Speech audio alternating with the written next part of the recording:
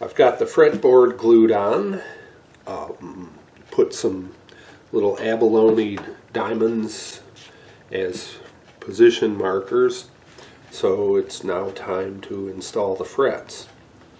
First thing I'm going to do toward that end is make sure the fretboard is perfectly level. It's really important because the fretwire I use is quite small on a ukulele, so I can't really count on sanding off the tops of the fretwire to make everything level. I have to just make sure I start out with a dead level fretboard and have to just use a minimal amount of leveling of the fret surface.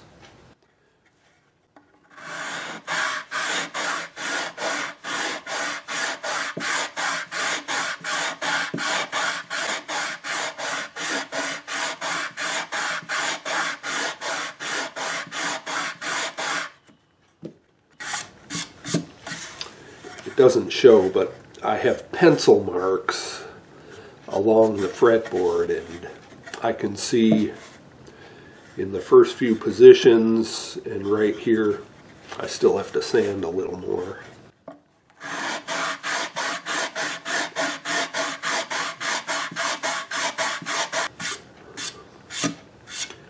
There, now all the pencil marks are gone, and that means my fretboard is level. This is 80 grit paper though, so I'm going to sand this again with a few finer grits of paper, probably get up to 220, and then I can install the frets. Before I install the frets though, I will take a fine saw and clean all the sanding swarf out of the fret slots. Now that the fretboard is leveled, I can start putting in frets.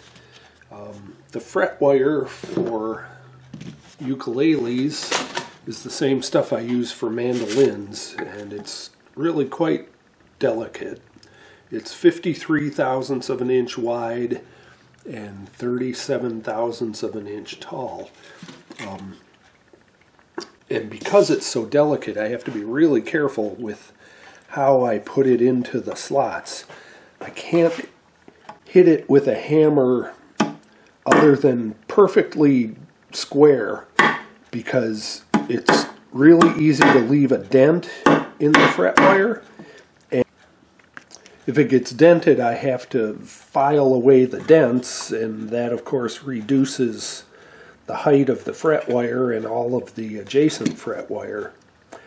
So what I do is I just sort of set it in place, and then I use this block of ebony and hammer it in that way, and that doesn't leave any dents,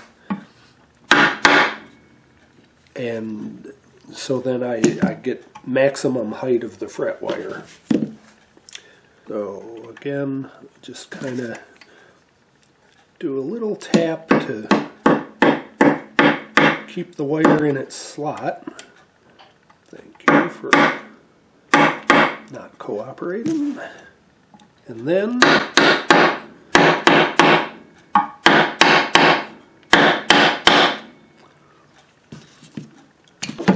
okay. So that's the process.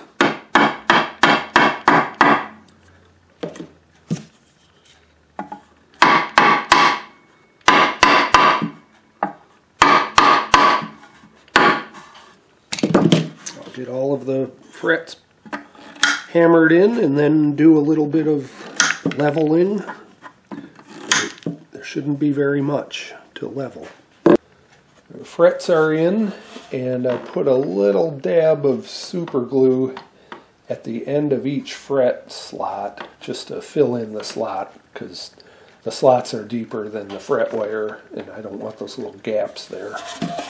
So that's on both sides. Now I'm gonna just make sure the frets are level and do a quick dressing and finish off the edges, and then that part will be done.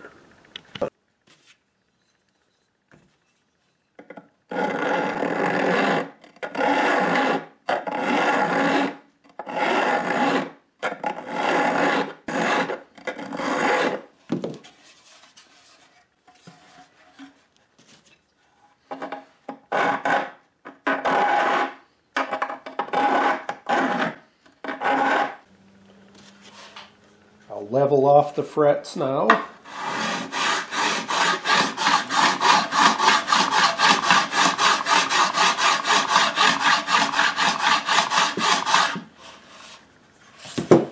And there are a couple that are a little bit flat on top. They were higher than the others.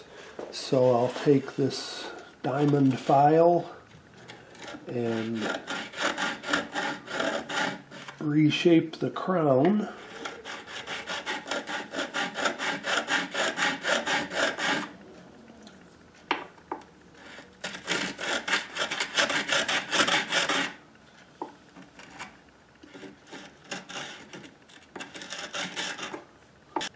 Now I'll polish the frets.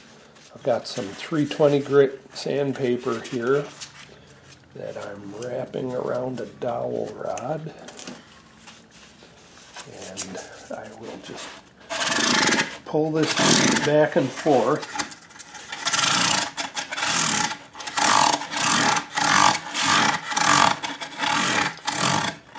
And that takes out the filing scratches.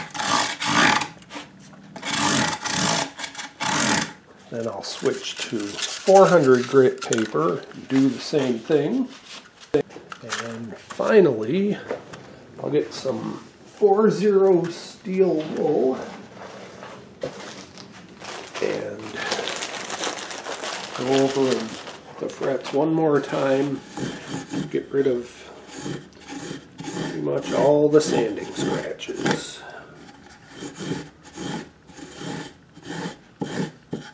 Okay. Now I can move on to shaping the neck.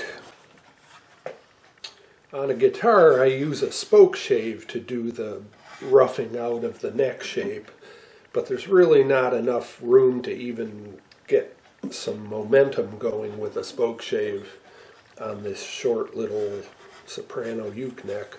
So I'll use a few different rasps and shape it that way.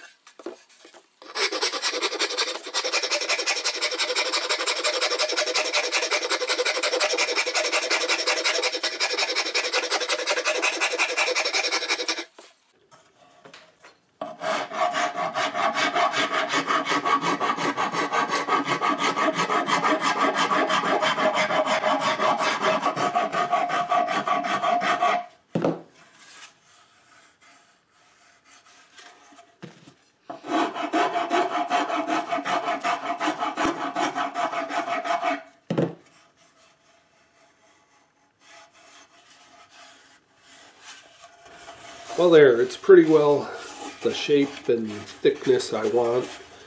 Now I'll use some scrapers to smooth out the rasp marks and then finally sand it, and that'll be the end of neck shaping.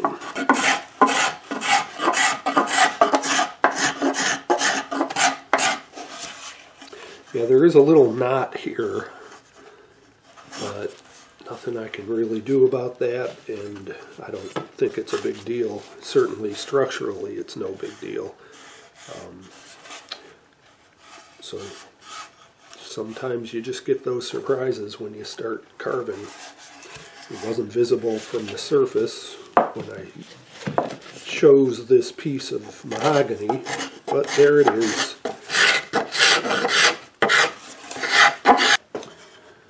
The neck is shaped and sanded. It's about 650 thousandths of an inch at the first fret and 750 at the 9th fret. Got a nice D shape to it, I suppose I'd call that. Now the next big thing will be to start putting the finish on. I'll mask off where the bridge is going to go, and then do the sealing of the rosewood and the mahogany, and spray some lacquer.